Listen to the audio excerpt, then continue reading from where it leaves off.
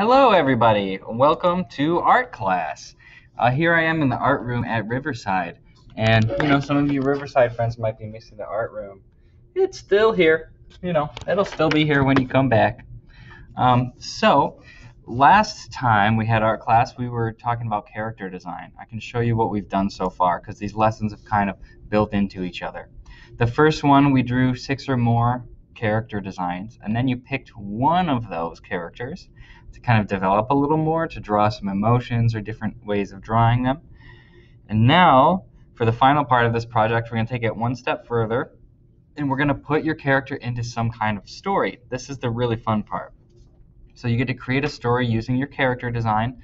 It can be like a comic, it can be storybook, or just pictures, or really however you want to do it. You can come up with a whole new way to tell a story with your character. That's great too. It's good to be creative. So I just want you to kind of make something with your character that tells a little story. All right. I have some examples here. This is from Calvin and Hobbes. I love Calvin and Hobbes books. If you've never read them, you should definitely check them out. They probably have them in the school library or the local library. They're awesome. But this is what we call like a 3-panel, like a comic strip. This is like what you'd see in a newspaper. And they usually just tell like one little story, or even it's like a joke. Sometimes there's like the last panel is like the punchline of the joke that makes you laugh, right? So Hobbes is like, hey, nice mustache. And Calvin, this goofy little kid, he's like, thanks, I made it. It's like, very bushy. What'd you use for the hair? And once he takes off his hat, you see that he, chopped off his hair for the mustache. So it's just kind of a goofy little thing. There's a lot of different things you can do. And then Calvin and Hobbes, they also sometimes have these full-page comics. So it's not just 3 in a row, but it's a bunch of panels going and telling. In this one, it's just telling a story of Calvin and Hobbes are grooving and dancing.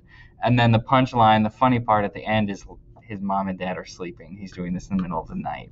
Either he's playing classical music at 78 RPM or I'm still dreaming. And dad says, first thing tomorrow morning, I'm calling the orphanage. Oh, man. So there's some frustrated parents with Calvin dancing in the middle of the night. So there's also superhero comics, which are pretty cool. And you can see these are not just 3 squares like the Calvin and Hobbes comic. This is like, you can get really creative with how you put the panels. You can even have them kind of come out and like have a little part that comes out over the other panels. As you can see over here, you can see like Superman coming through over to this panel. And then here you see these dots say focal point. So that's showing you that like your eye is going around the page, right? Like each part is where your eye is looking, and you want to think about that. A storybook. So this is a cute little storybook about a stick man who's literally just a man, like a stick who runs around. And you can see even a storybook, they're really creative with where they put their pictures. It's not always just a picture at the top with words at the bottom. Like this one is like one page is like that. The next page is kind of broken up and gets your eye moving around. So get creative with how you do that. And those are just a few examples. So I'm going to start making some art too. I'm going to make a little comic just to help get you started, and we can just kind of draw together a little bit. And yeah, got a new setup here, so sometimes it's a little tough to figure out how to get this. There we go. Okay. I'll get a bigger paper just so you can see a little better.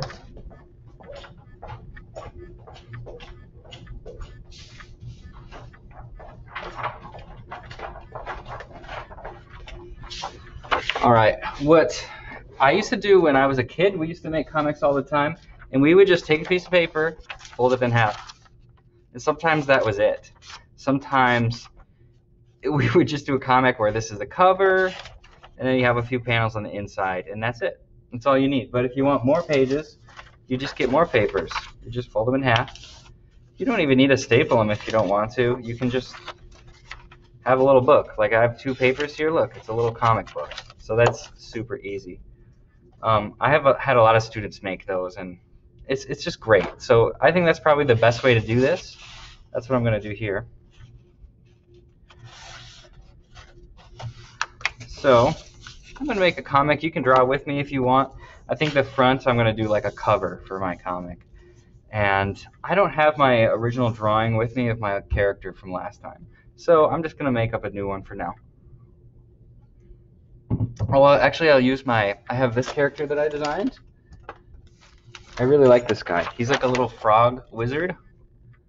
And I really like him, so I'm going to use that. And I'll put a nice title.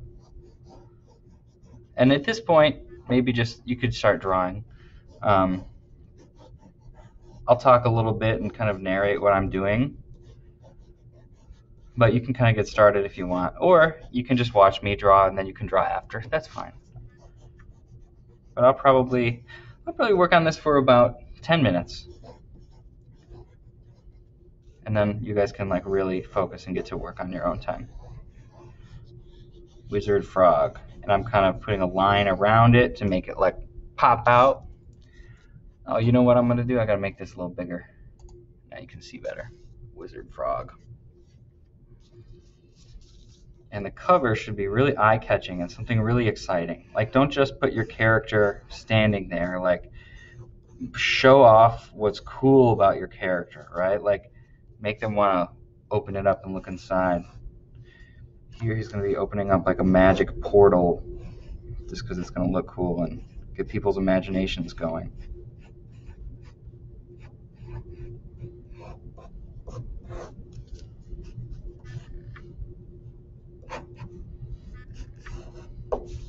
Sometimes when I make comics, I'll make like my fake comic company, which I call Marvel Comics, kind of a play on Marvel Comics. And they'll put like a little logo. You can make up your own comic company. Like if you've ever read Captain Underpants, they make their own little comics like this, and they have like Treehouse Comics, I think is what it's called. And we'll put like, you know, issue number 3, A Portal in Time.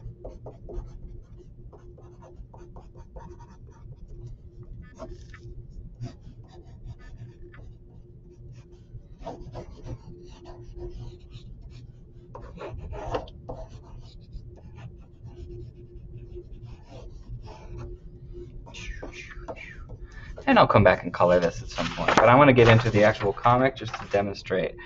So like come up with what you want for your story and then figure out how you want to do your frames. All right? Like, or sometimes I'll draw the frames first. Like maybe I want a big one here. Okay. And then maybe I'll have like a square one here, but then it goes up into a triangle shape like that. And then there's one here like this. And then I'll have an open drawing down here. Okay. So I'll set the scene, draw like a little horizon line, and show him walking.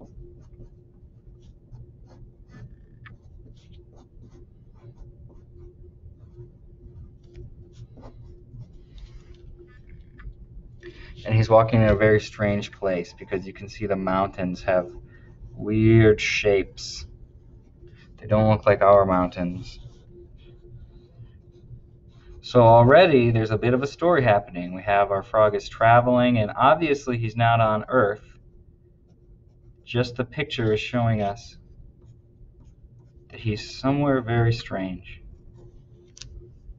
And there's 2 moons in the sky. Okay?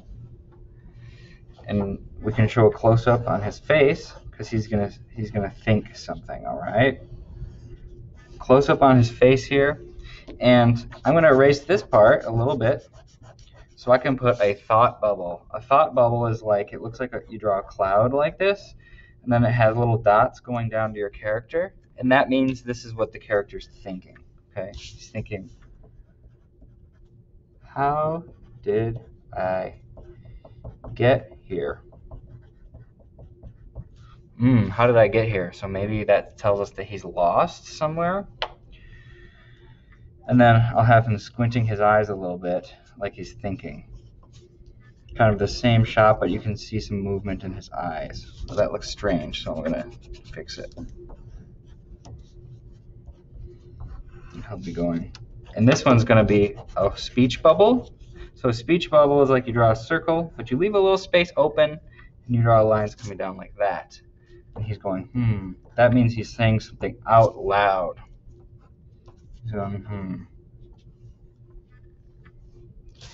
And then our time frog wizard guy is going to cast a spell.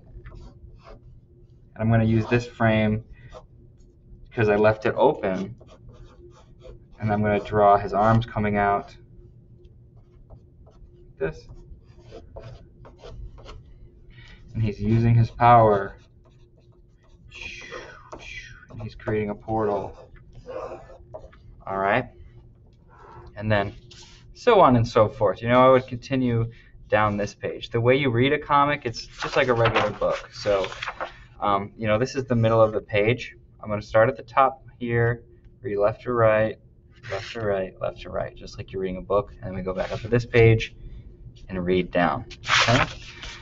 And sometimes I like to have a page that's just the whole picture. They call that a splash page. So this page will be the frog wizard, and he's like going through a time portal. And he's getting all wiggly going through the portal. I haven't really planned out what I'm doing. I'm kind of just having fun. Sometimes I do this with my comics too, where I'm just kind of drawing and making things up as I go, just because I'm like, you know what? I think that would be fun to draw. Maybe I'll do that. Or you can really write out a nice story beforehand too. It's up to you. And here he is swirling through the time portal. And I can add lots of details, lots of colors. I like to think of a comic as, I don't want to just focus on just telling my story, but I want each page to be also a cool drawing, right? Think about, how can I make this look like a really cool drawing too?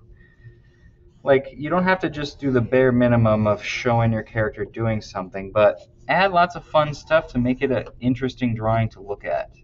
Whether that's coloring or what I'm doing is lots of lines. That looks pretty neat. Okay, and I would just keep going. I would make more pages and keep going and going. All right. So, once again, yours does not have to look like mine. I've been making comics for quite a while. Okay, so, and we should celebrate that all of our art looks different, right? We're all different. All of our art's different. That's a good thing. Okay, so just go with the flow, and like usual, just consider this practice. All right, it does not have to be perfect. Even if it doesn't turn out being how you want it, that's okay. You practiced and you did it. Okay, so just have fun with it. Try out your character, and maybe this is something you're really into. I would really like to see some comic artists. All right, maybe this isn't your thing. I don't know, but you got to try it and find out. So take care, everybody. I do have one message for parents and students as well. I had a few people who are confused about, do you need to send me your artworks to be graded? The answer is really not yet. We're not quite sure how we're going to do grading for this yet, so you don't need to send things to me to be graded, but I would still hold on to them. It's just good to keep your stuff. And if you want to send me your artworks, you definitely can. I love to see your artworks. Some of you have sent it already. I love it, and I'm going to put some of those in like an online gallery so we can all share our art together. All right? So definitely send it if you want to.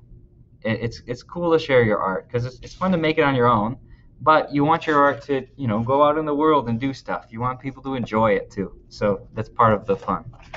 All right, take care, everybody. I can't wait to see what you make. This is going to be cool. So have fun with it. Bye-bye.